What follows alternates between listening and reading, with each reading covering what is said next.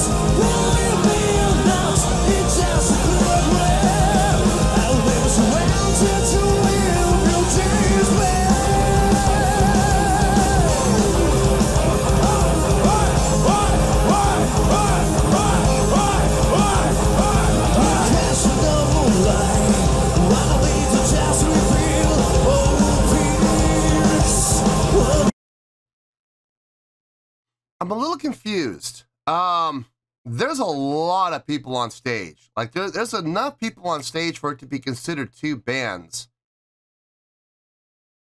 So is this one of those times where you got like two bands on stage doing a song together? Here's the thing, that's not mentioned anywhere in the title. It's not like Takayoshi Ohmura's band with this band. It's just all it says is Takayoshi Ohmura. So I don't know what's going on here. I don't know if there's two bands or if this is just one very large band. And that, to me, is serious overkill. I mean, you got 1, 2, 3, 4 guitar players, a bass player, 2 vocalists, and a drummer. I mean, is it overkill? Yes, it's definitely overkill. But, I mean, it sounds good. So, I don't know. I don't know what to make of this. I'm just really confused right now. It does sound good. It does sound good. It sounds tight. So, anyway, let's keep going here.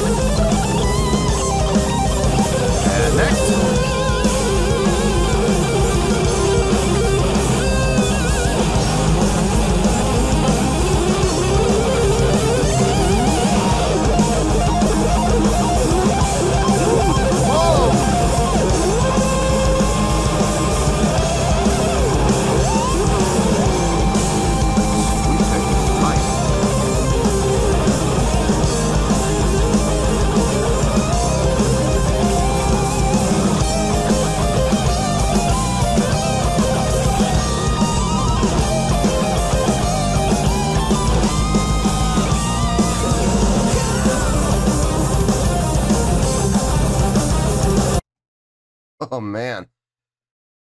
Whew, a soloing smorgasbord. Dear Lord. All the solos were great. Don't get me wrong. I mean, they were all fantastic. I was really glad to see that everybody was switching off, though. It wasn't just like one or two doing everything. Everybody got a chance. And here's the thing. Everybody got equal chance. Everybody came up and did 8 measures. So 8 measures, next person, 8 measures, next person, 8 measures, next person, 8 measures. Round 2, 8 measures, 8 measures, 8 measures, 8 measures. That was cool. I was glad to see that. I'm glad to see it wasn't all just focused on, 1 or 2 people. I'm glad everybody got a chance to shine. That's important. That's really important. I'm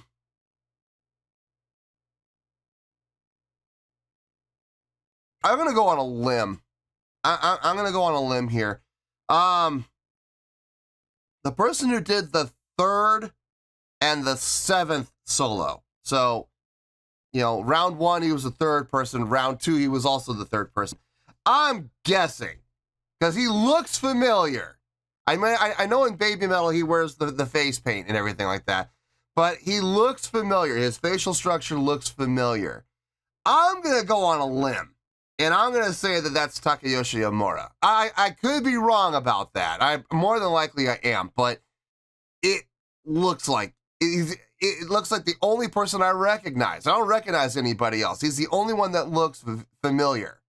So I'm going to go on a limb, and I'm going to say that's him. Now, like I said, I'm probably wrong. And I'm sure you guys will let me know in the comments. But the reason I'm mentioning him is that sweep picking was sick. That sweep picking was on point. And if I remember correctly, I think I said the same thing about him in one of the Baby Metal videos. I think it was the one for Rondo of Nightmare, I think, when they did the that guitar, they did that solo intro with the members of the Kami band doing their solo stuff at the beginning. And I remember one of them just having some ridiculous sweep picking. I think it was the same guy. So anyway, let's finish this out and we'll get to the review.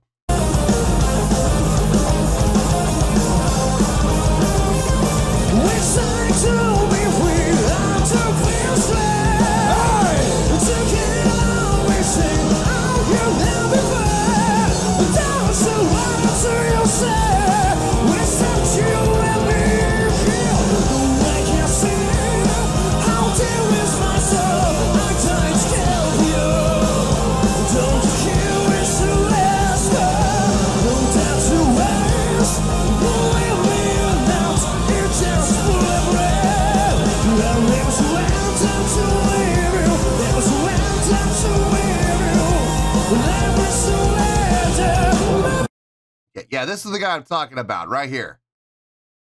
I think that's Takayoshi. I'm not sure, but I think that's him.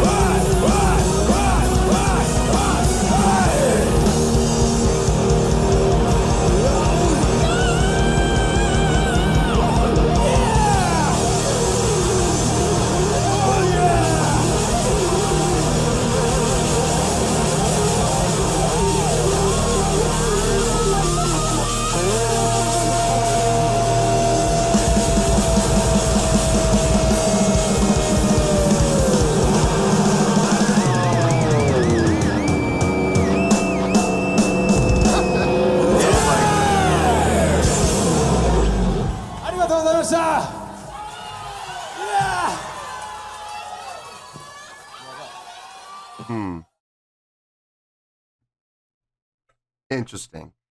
Let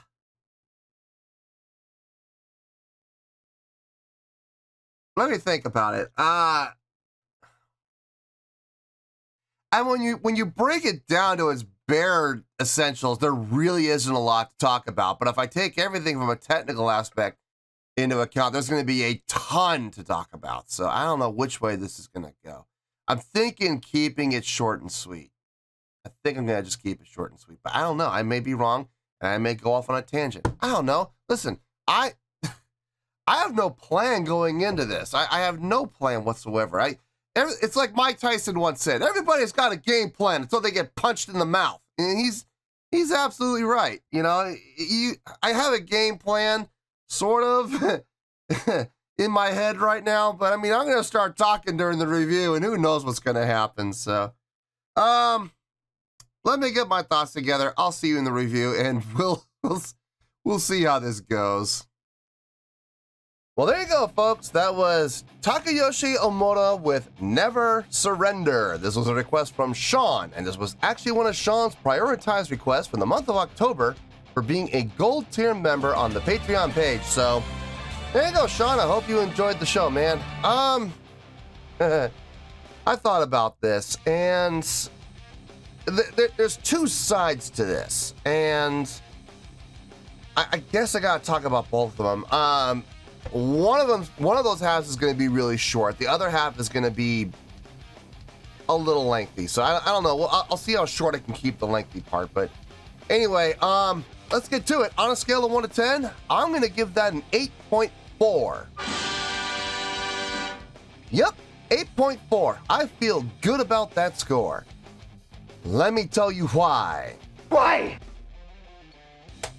Okay, as I was saying, there are two parts to this. There is the songwriting part, and then there's the musicianship part. I'm going to start with the songwriting part first. It's the short part. Okay, this is the short thing.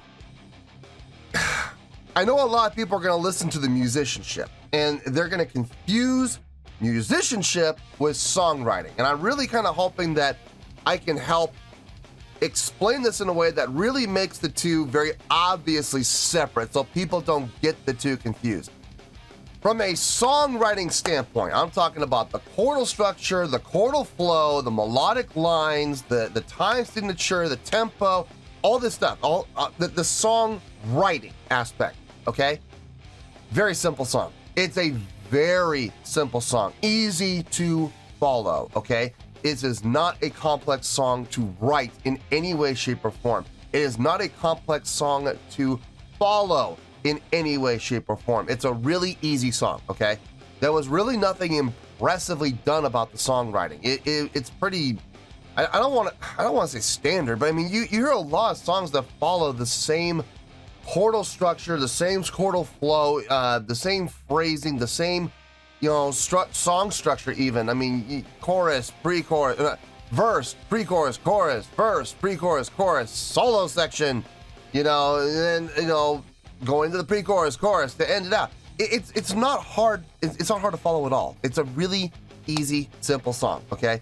Well done, well constructed, but simple, easy to follow. Nothing impressive whatsoever. I would give the song alone, just the song writing, I would give it somewhere in the low 7s, probably, if I'm being honest here, okay?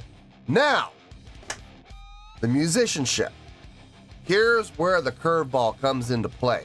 The musicianship on this song was outstanding. Now, mostly due to the guitar playing. Okay, let's be honest here. Let's call a spade a spade. What was the most impressive thing about this? Those 4 guitar players, okay? All accomplished musicians. Clearly, there was not one solo that was done by any of those 4 that sounded weak, or that sounded simple, or that sounded apart from what everybody else was doing. Everybody was pretty much on the same level as far as their soloing goes. All the solos were very impressively done. They all knocked it out of the park. I mean, everybody sounded great doing the solos. Fantastic job on all of the solos. And that's all 4 of them. I will say that the 3rd one and the 7th one, who I believe is Takayoshi Ohmura. I believe that's him. Like I said, he's the only one up there that looked familiar. And I do remember his face from the Kame Band, watching the Baby Metal reactions. He does look familiar. Now, I could be completely wrong about that, but I do feel pretty confident saying that. So, look, if I'm wrong, I'm wrong, and I'll be the first to admit it. But, you know, like I said, out of all the faces I saw up there, his was the only one that kind of struck me and went, wait a minute, he looks familiar, you know, kind of thing. So, I'm assuming that's him. His solo in particular, with the 2nd solo that he did on round 2, so he'd be the 7th solo. And that's sweep picking. Whoo, man. That sweep picking was intense. It was really well done, so I gotta give it to him.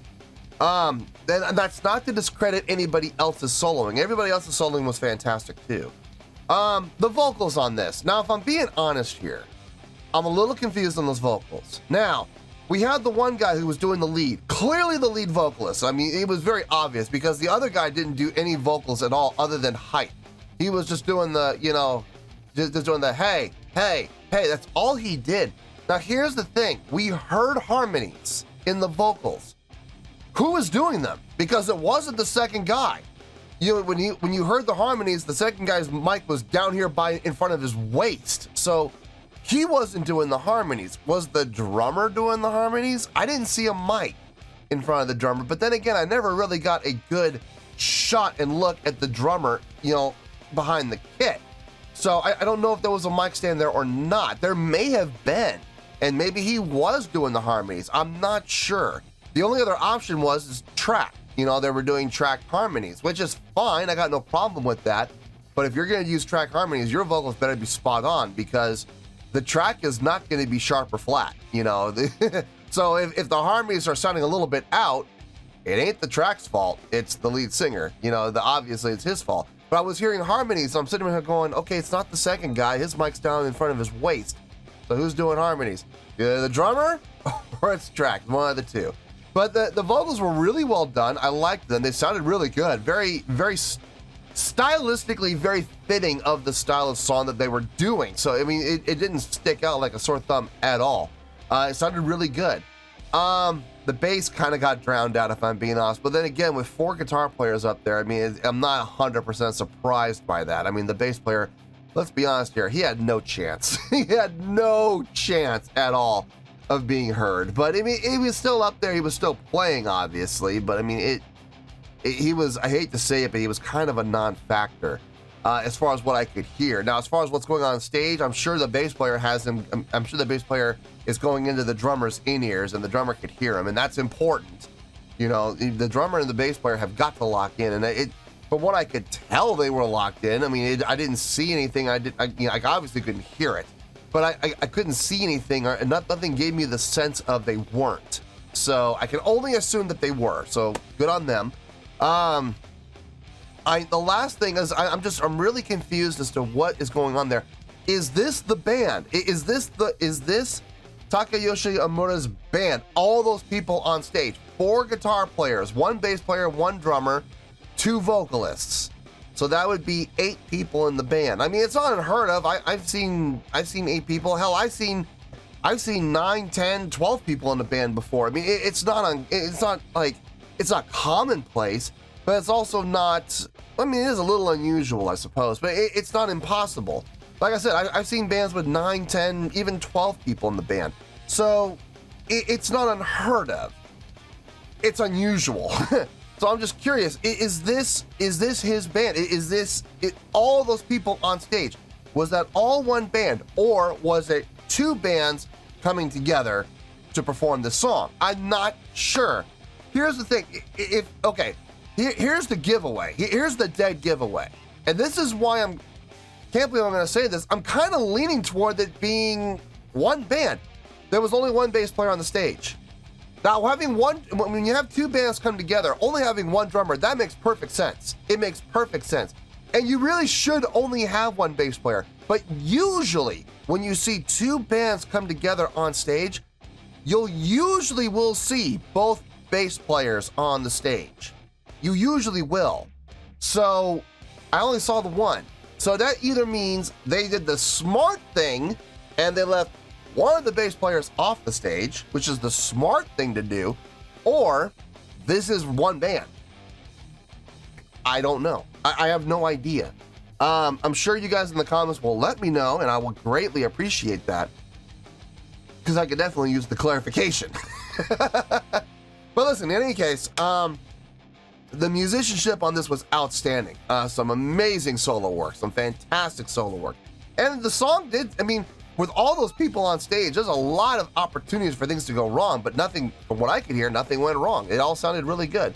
So I would give that like in the 9s. Like the musicianship, I would put up in the 9s, no problem.